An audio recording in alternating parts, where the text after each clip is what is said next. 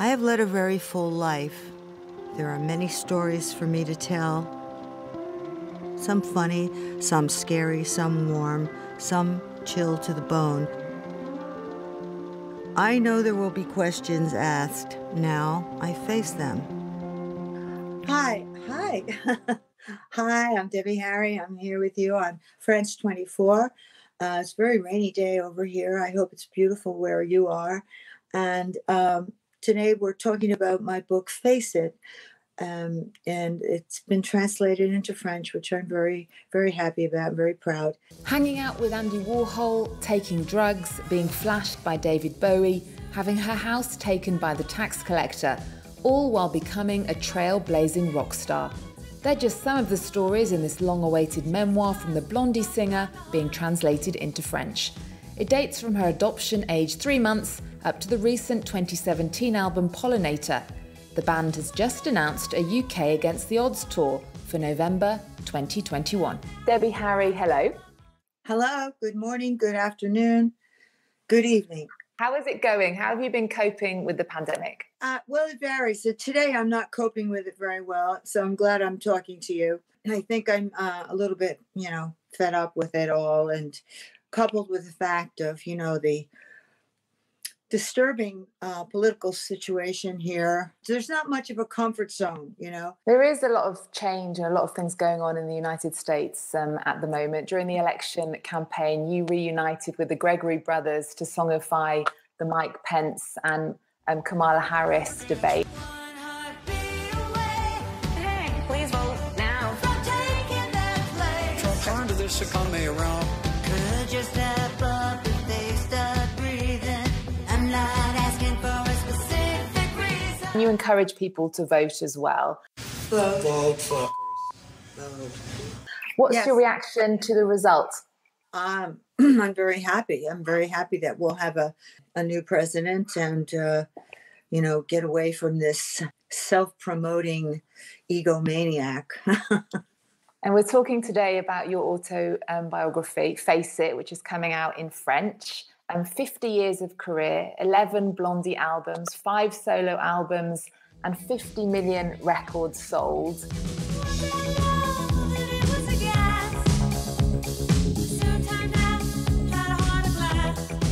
Were there lots of things that you'd forgotten when you went back to write this book?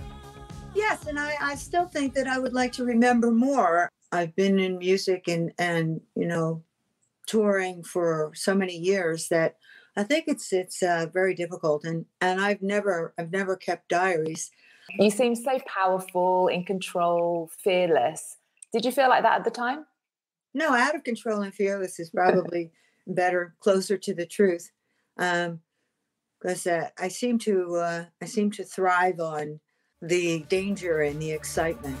Take me, then lose me, then tell them I'm yours. Are you happy?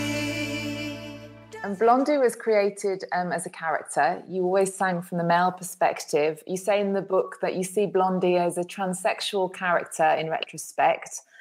Do you think if terms like genderqueer or non-binary were around at the time, you would have identified as that? I know clearly who I am sexually. I think I was talking more about being a woman in a man's world and having a kind of aggression and drive that, is usually more equated with a man. At that time, I think, times have changed. And sexism is something that you address in the book, and being sexualized. In the review, actually, of the book, the Washington Post originally went with the headline, in her memoir, Debbie Harry proves she's more than just a pretty blonde in tight trousers. Did you feel dismissed because of the way you looked? Oh, well, no, I mean showbiz. That's what it's all about. It's, being chancy and sexy and, magnetic and all of these things. This is, what I'm good at.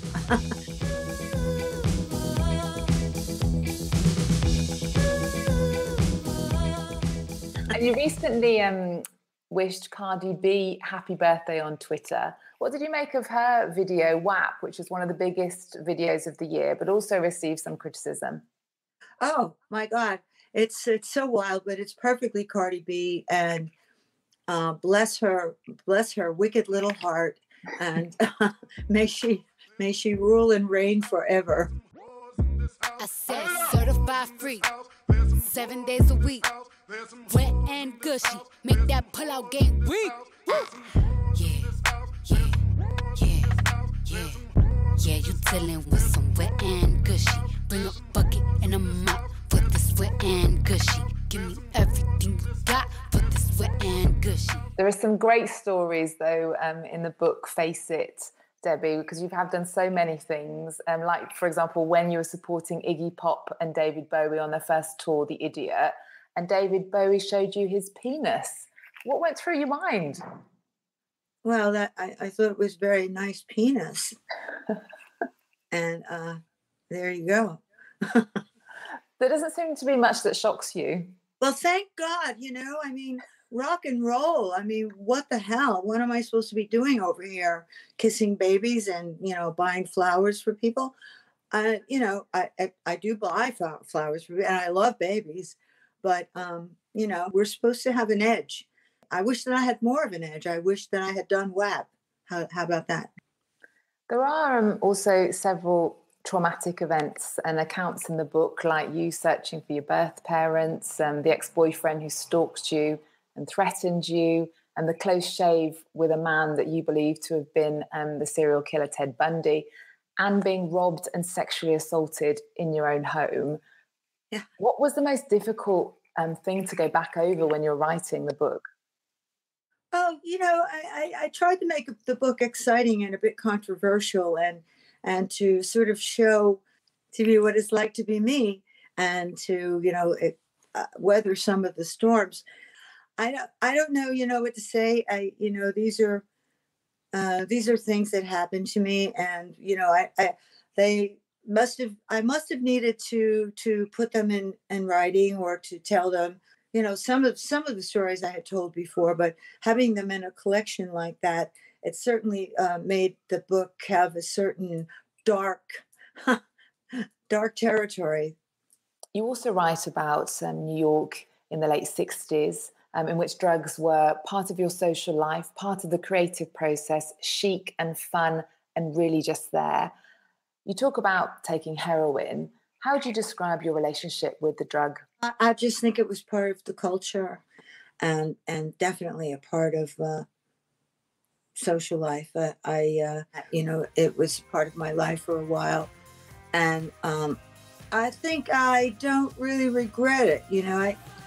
I don't want to have a lot of regrets. I like looking forward, and if I have this tremendous cushion of weirdness or experience behind me, it makes me look ahead and think, I am very, very excited about this upcoming tour, and I really hope this happens, and I will do as much as I can to make it happen, whether that means going online and making little videos. Maybe I'll do something about wearing a mask, and I've been wearing a mask for a long time, the mask of Blondie. So the little me inside of Blondie, Debbie, she's wearing this big Blondie mask.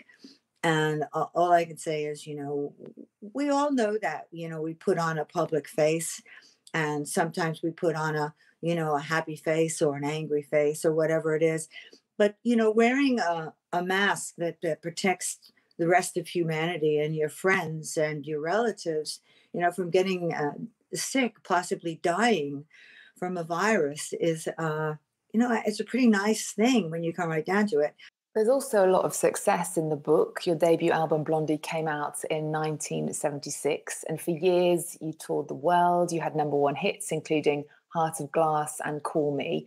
And by the time you'd sold 40 million records in the early 80s, things changed. Your partner and collaborator, Chris Stein, got ill. You discovered 2 years' worth of unpaid taxes, which meant that you lost your home. your car, even some of your clothes. You write about it in the book.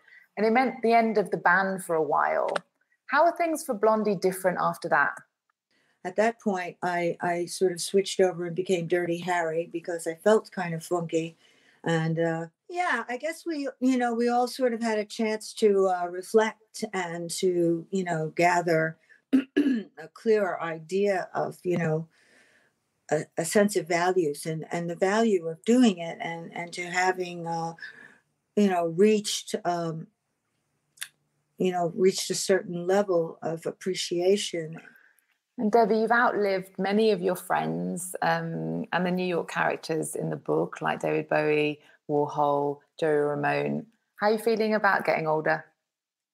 Well, basically, sucks. I mean, basically, I was gonna write a song called "Old OLD" is a four-letter word, and basically it is because if you look at somebody, you say, "Oh, they're old." It is kind of it's detrimental. It's nasty. Um, Getting old really, really does suck. You lose your abilities, your physical reality changes, and you're not as carefree. You have to be more thoughtful, and being young is a lot more fun. Let's put it that way. But I like fun, so I'm on the hunt. Watch out. I'm on the hunt. I'm on the hunt for fun.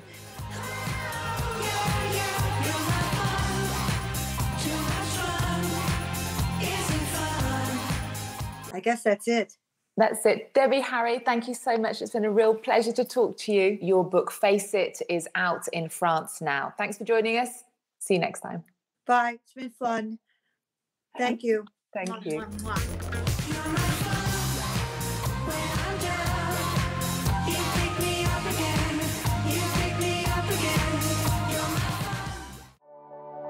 You have enjoyed your program with Air France Protect, promising you a pleasant trip with total peace of mind.